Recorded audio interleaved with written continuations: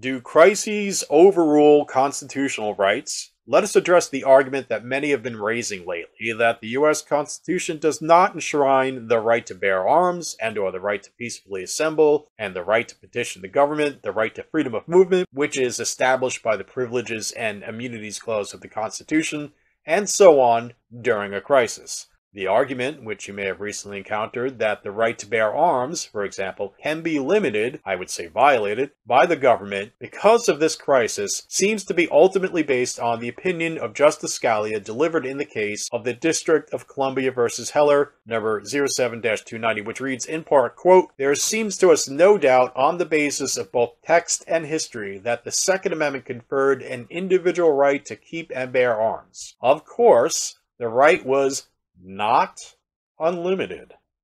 Huh. Where are you getting that from? Just as the First Amendment's right to free speech was not.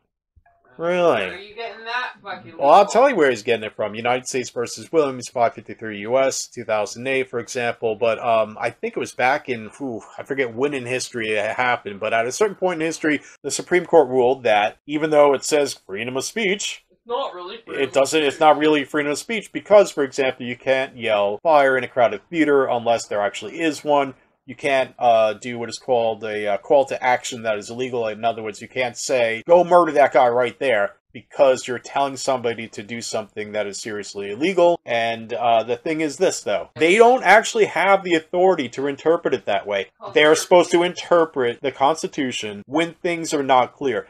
Freedom of speech is extremely clear. There's no ambiguity there. So, as soon as they rule that way, they are, in fact, invalid. When they do that, they break what Thomas Paine calls the social contract. And to put it really simply, social contract is like this. You have rights. You already have pre-existing rights, okay? Though you're born with what he calls natural rights, okay? And as, you know, the Founding Fathers said, and etc., the Bill of Rights doesn't prescribe rights. It doesn't give you rights. It doesn't grant you rights. All it does is it constrains the government from violating those rights. It lists them, it describes them, it does not prescribe or grant them. That's how it goes, okay? Part of the social contract, quite simply, is, well, I have the natural right to be left alone, to go where I want to go, to say what I want to say, the right to bear arms, etc. However, without some sort of police force or something like that, I may not be able to hold on to these rights because, let's say, my neighbors might get together and decide they're going to take my crops this year and there's nothing I can do about it because they outpower me. You may want to have something like a police force and a government that will handle something like that. That is what, again, Paine calls the social contract. You are to better protect your rights than you might be able to do so yourself. That's the contract. You get more freedom, not less freedom, by entering into that contract. As soon as one party breaks the social contract, and really the only party that can do that is the government, as soon as the government breaks that contract, it is null and void. It has no right to exist. It must be neutralized. May 15th, Hillary Clinton tweeted, "Our men storming a legislature to disrupt its democratic proceedings is domestic terrorism and cannot be tolerated." What are you going to do about it, you would-be tyrant? No, Hillary. They didn't storm that building. No. Storming is what the Muslims did to our consulate. Remember that one? Benghazi, where you let all those people die? Right. Yeah, that's what storming a building looks like. Good comeback, actually. Yeah. These actual patriots are now the traitors because I want maximum authority. Yes, and fuck you, Hillary. Fuck you. I am reminded of the meme that has these guys with the guns in Michigan side by side with an image of some revolutionary American patriots with their guns, and it says, if you don't have a problem with this, then you shouldn't have a problem with that because it is the same goddamn thing. If you have a problem with them carrying guns and exercising their Second Amendment rights, that makes you a tyrant. Only a tyrant or a would-be tyrant or somebody who sympathizes with tyrannical fucktards would think it's wrong to exercise your rights. Yeah. That makes you a tyrant. If you agree with the fucking Whitmer, Hillary, or any of those fucking idiots, you're a tyrant.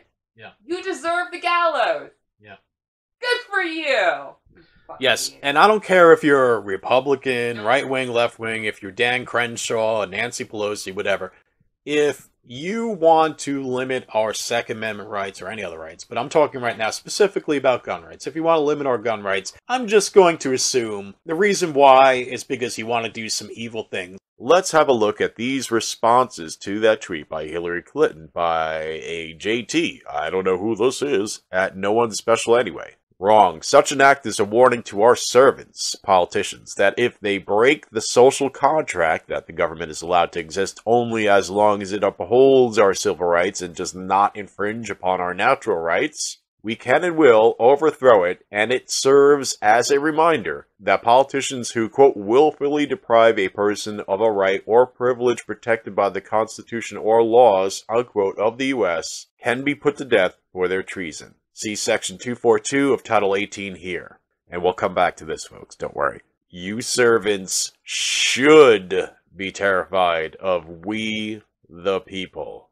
Let's have a look at this attached link by the Department of Justice. According to the Department of Justice, traitors, like the ones who are going along with the unconstitutional stuff, in office and in law enforcement, may be put to death for violating people's constitutional rights.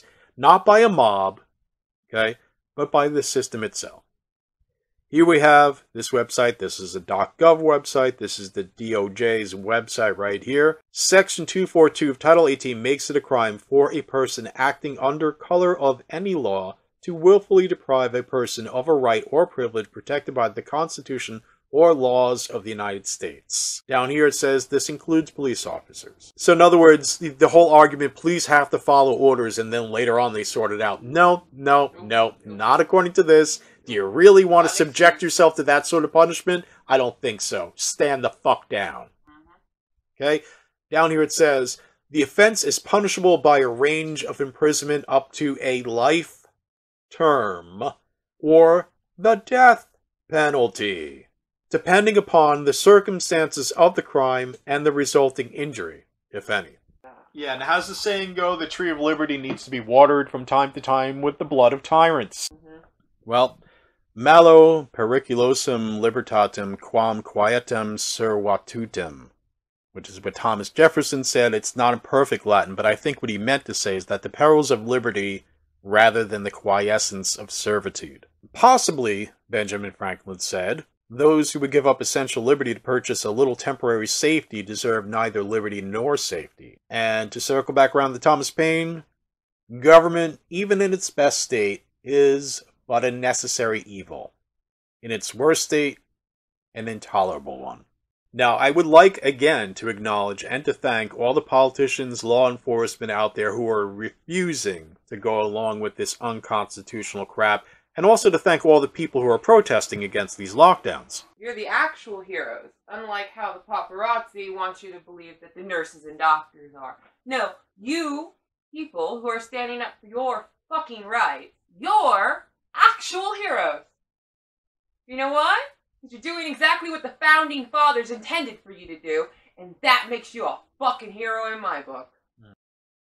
So, folks, what do you think about all this? Are you going to call the FBI on us or whatever? No, do you agree? Do you disagree? Do you think we have something wrong here? Yes, I am not a constitutional lawyer or anything like that. Thank you very much for watching, everyone. Leave us a comment below. Please make sure you subscribe to us on BitChute because I'm intentionally at this point trying to make YouTube delete me.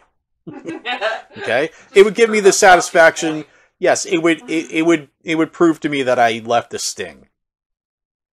So that you left a little ass rash. Yeah. Yep. Exactly. Please consider donating to our Subscribe Star.